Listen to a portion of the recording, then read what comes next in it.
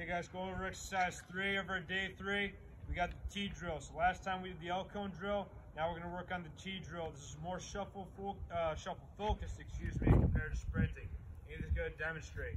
So about 10 yards apart are going to be the first and middle cone. Anthony's going to sprint up. He's going to stop dead, set up in a shuffle position. He's going to shuffle out, staying tight, stay nice and low, come nice and through. He'll shuffle in and out, right back, and then he will backpedal right back to the start. So again, you want to take your time on the shuffle part.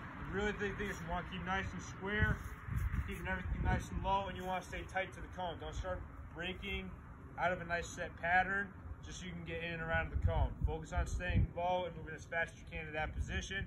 You're not going to move incredibly fast, so be okay with that. Once you're done here, do that about four total rounds, So you want to go 2 on one side, 2 from the other. Once you're done with that, move on to exercise 4.